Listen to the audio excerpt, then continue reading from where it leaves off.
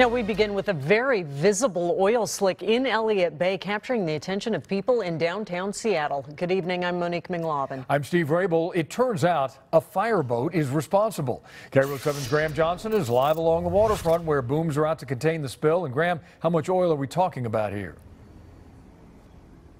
Well, not that much, and it's really amazing here, Steve. I want to show you, you can see the booms right here from the Fireboat Leschi. The fire department put out the first booms, and now cleanup contractors are at work. The Coast Guard estimates only several gallons spilled, but the sheen today was visible all along the waterfront.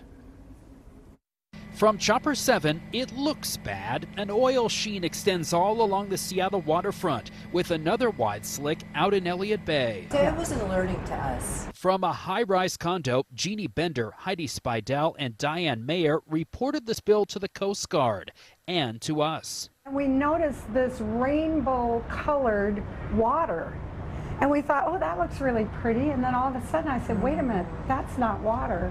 I think it's an oil slick. The Seattle Fire Department tells us the crew of the Fireboat Leschi discovered leaking waste oil around 8 a.m. It's a very small amount. They jumped into action very quickly. They notified the appropriate agencies, and they immediately put out a containment boom and an absorbent boom. A contractor hired by the fire department is recovering the oil that can be recovered. The wider sheen that's so visible is not recoverable, but will dissipate. The city's oil spill experts work for Seattle Public Utilities. They tell us it only takes a quarter of a quart of oil to create an acre of sheen.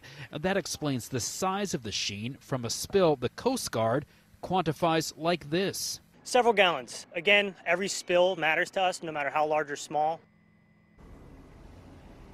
Now, the sheen was especially visible out here today because there wasn't much wind. The fire department has not detailed how this spill happened, only to say it is under investigation. But state environmental officials tell me a water intake valve was left open on the Leschi. That allowed water to fill into the oil-water separator, which pushed waste oil out onto the deck and into the bay.